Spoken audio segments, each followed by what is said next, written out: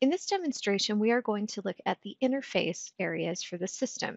We're going to look at the dashboard, the navigation pane, workspaces, and tiles. So to get started, let's talk about the dashboard.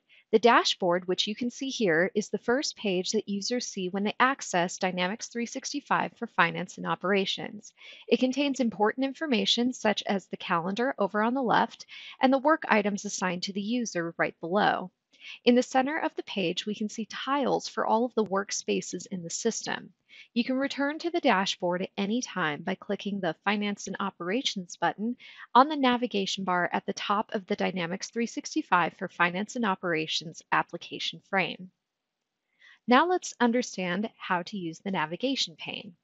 The navigation pane is accessed by clicking the button in the upper left-hand corner and accessing the flyout. It also has a pinning option for the navigation pane if you'd like it to be permanently part of your screen. The navigation pane provides access to several different important areas, including workspaces, modules, recently opened forms, and any user-defined favorites. The recent page, if I expand that, will show me all the pages that I've recently viewed, and workspaces will include all of the workspaces that are currently in the system. These can all be collapsed and expanded. Now let's take a look at workspaces. Workspaces are activity-oriented pages that give users quick access to tasks that they frequently perform. Access to the various workspaces depends on the roles set up for that particular user inside their organization. So to navigate to a workspace, you can typically click a tile on the dashboard or a link in the navigation pane in the Workspaces section.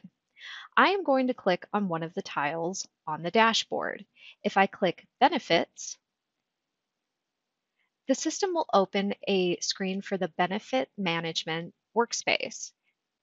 From here, I can perform work related to benefits management. Now let's discuss tiles. Tiles were introduced in Windows 8, and you can see them used all across the system. A tile is a rectangular button that behaves like a menu item button, and it is used to navigate or open pages.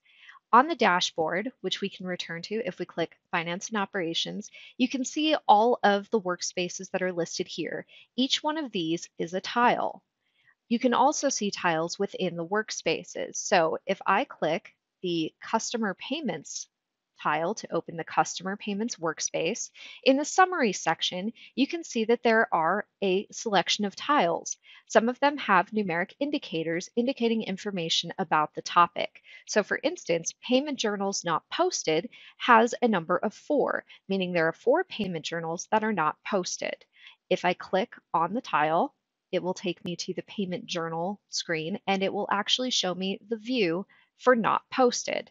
From here, I can perform work on these payment journals. Next, let's return to the dashboard and talk about the navigation search. In the upper right-hand corner of the application frame, you can see a magnifying glass. This icon is the search feature. If I click on it, I can enter anything into this field and it will show me partial and complete matches across the system for pages and items on the dashboard. So for instance, if I type in all customers, it will automatically populate all of the all customers pages listed here. It will also include partial matches for things like all activities and all campaigns. It will also include the menu path that will let me manually access the particular form that it's representing. So for instance, we have an all customers page in sales and marketing and an all customers page in accounts receivable, as well as in retail and credit collections. I can select any of these and navigate directly to the page that I would like to see.